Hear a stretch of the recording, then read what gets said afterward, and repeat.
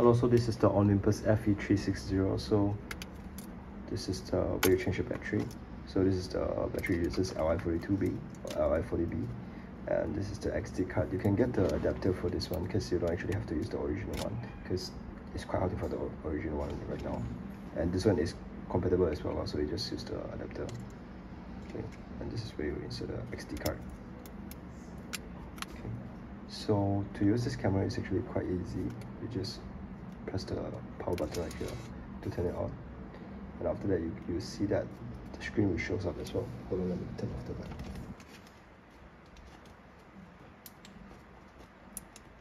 Okay, so this is what you're going to see from the screen, and right now when you half press the shutter button is for you to focus.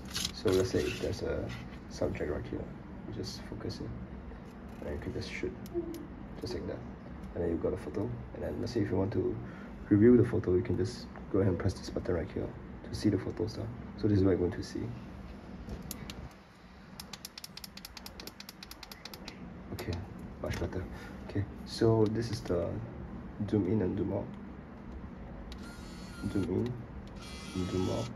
Okay, and this is how you change the display settings, like if you want to have the thing or not.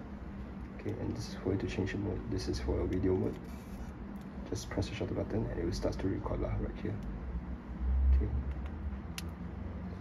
Okay, and this is for you to go to the menu, and you can change the settings right here.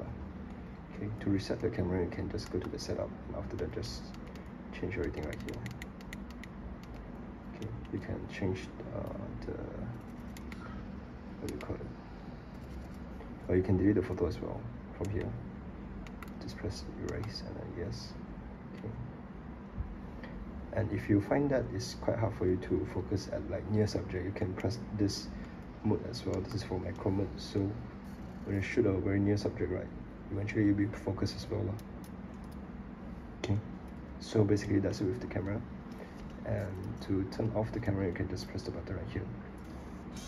And then to transfer the photos, right, you can just go ahead and take the XD card just now and take the what do you call that, the TF card, and after that just put it on the computer, and eventually you can just read the card and get your data. So basically that's it. Thank you.